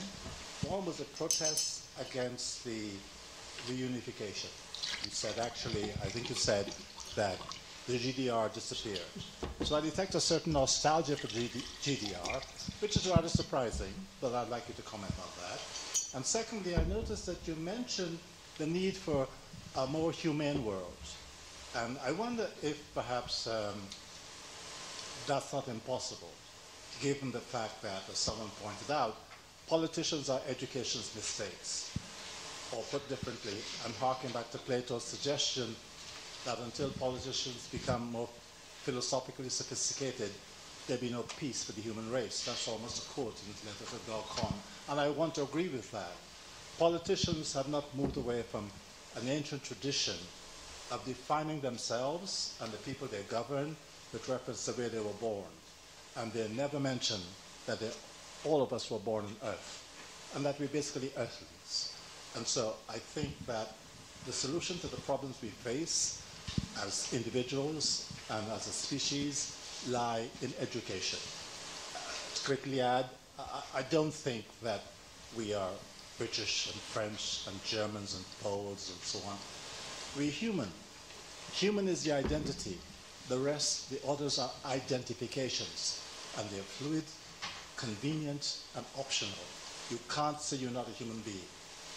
I'll move on. I'm not going to mention Mary's contributions at all because I agree with everything she said. Just kidding.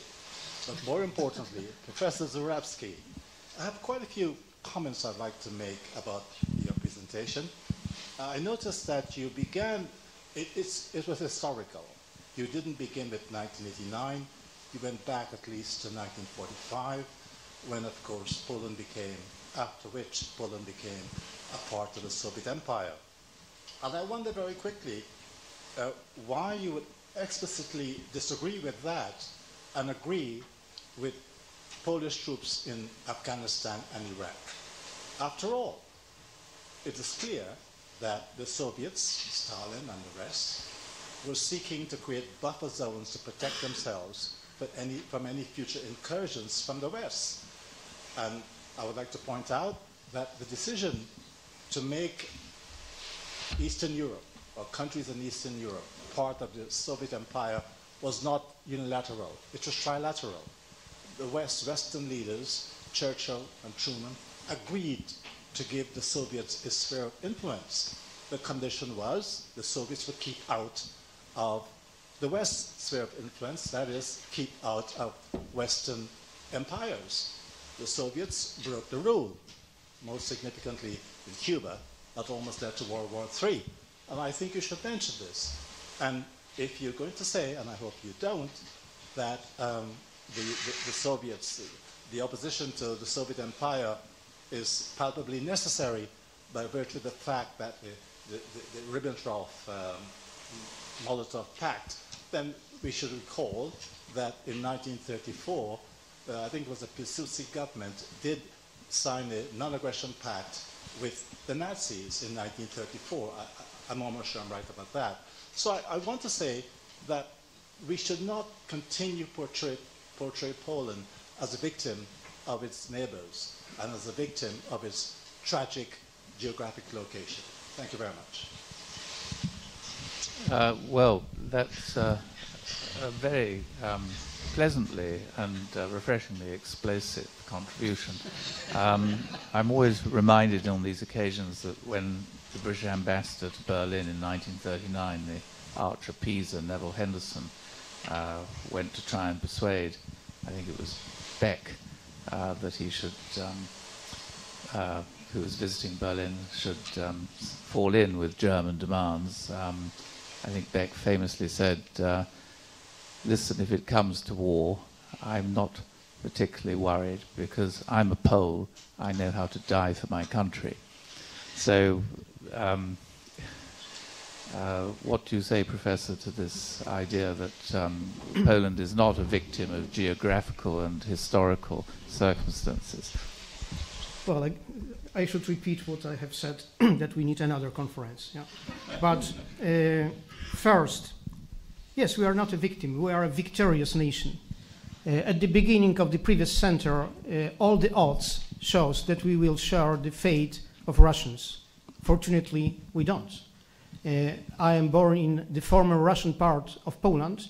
I am not threatened anymore to serve in Vladivostok and fight Japanese in Russian imperial wars. My children, when they are sent to school, will be instructed in Polish and will be not whipped for speaking in their mother tongue as it used to be before 1914. And it is a tremendous success. And as far as those facts that you have mentioned, we need another conference, but please remember that Poland regained independence in 1918 due to the fact that German Kaiserreich and Russian Empire and Austro-Hungary collapsed. Austro-Hungary finally, while German and Russian state temporary. And they cooperated unofficially since 1917, when German intelligence sent Lenin to Sweden and then to Petersburg, starting Bolshevik Revolution, and officially, or semi-officially, since November 1918, when Oberost signed the agreement with Bolsheviks to give the lands to the Bolsheviks, not to the Poles, and since 1922 officially as a result of a Rapallo agreement. And this German-Soviet cooperation lasted till 1933, when it was broken by Hitler. And Polish political obvious goal and interest was to make the gap wider, the gap between Berlin and Moscow. So Poland signed the non-aggression pact with the Soviet Union in 1932 and again in 1935, which moved Moscow far away from Berlin, and signed another pact with Berlin in 1934 that moved Berlin far away from Moscow.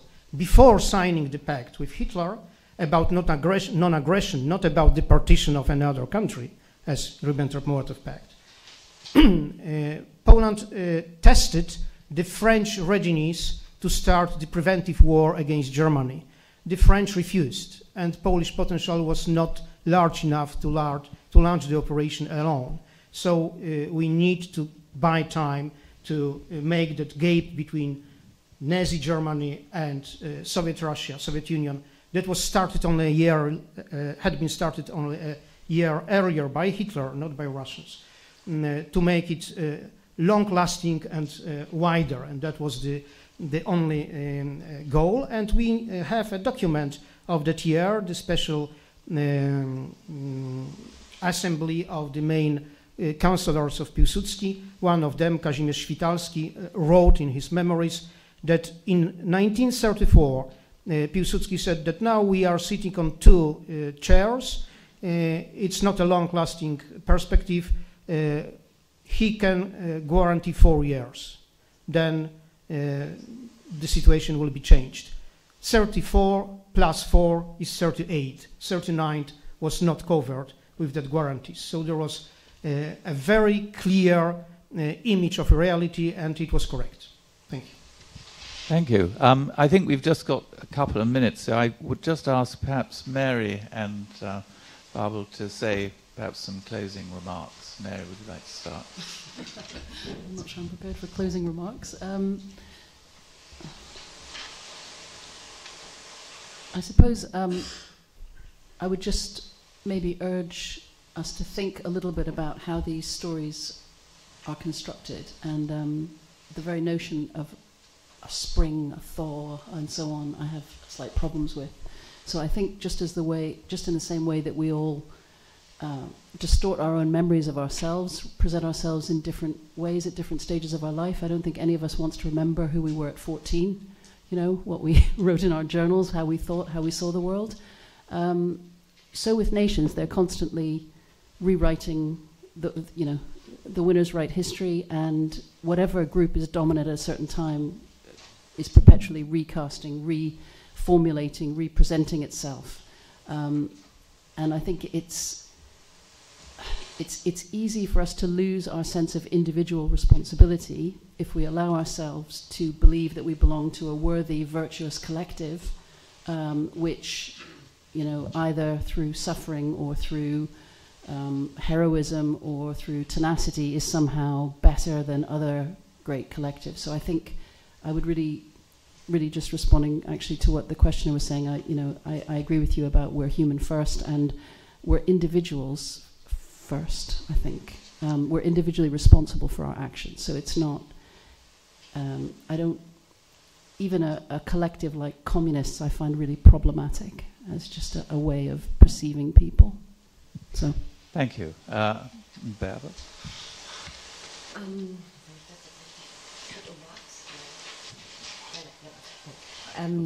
I think we need we have to looking the different angles, and I think yes, we are human on the earth. Yes, we need a parliament of the human. We need a world parliament. I think so. That is my dream. But the question of nostalgia, that I don't like that. But it's put on in the box, yes. It's put in the box of the nostalgia. Then it's a question of Individualität, yeah, of Identität. Es geht what I say from the GDR. It lost a little bit the identity, yes, and that's a question of the the generation for 30 years, and es geht weiter. Yeah?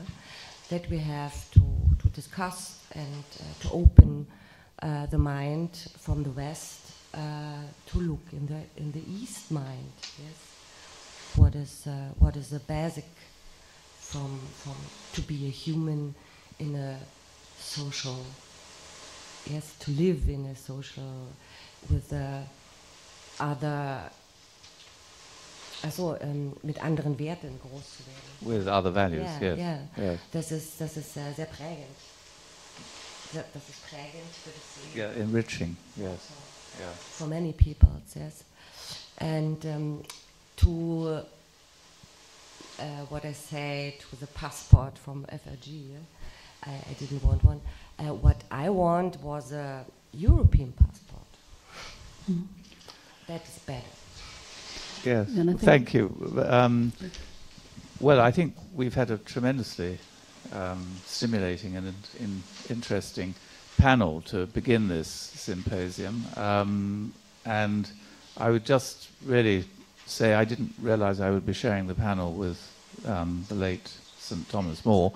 But when Thomas More was executed along with Cardinal Fisher, the news really sent shockwaves through Europe. And Charles V broke the news because the Habsburg intelligence service was very efficient to the British ambassador, Eliot, and said, "I'm very surprised. I would have given my richest kingdoms to have two men of such quality in my empire." And that, I feel, you know, the ghost of Thomas More is there, hovering over our disputations, really, even today, because they show, and perhaps the panel has helped to explain this morning, that our views of events in Central and Eastern Europe are very much formed by the perspective we have grown up with in the countries we have grown up with, and that those perspectives are often very different, and therefore trying to marry those perspectives to find a common humanity is perhaps the great challenge of the 21st century. But let us please show our appreciation of the panel in the traditional way.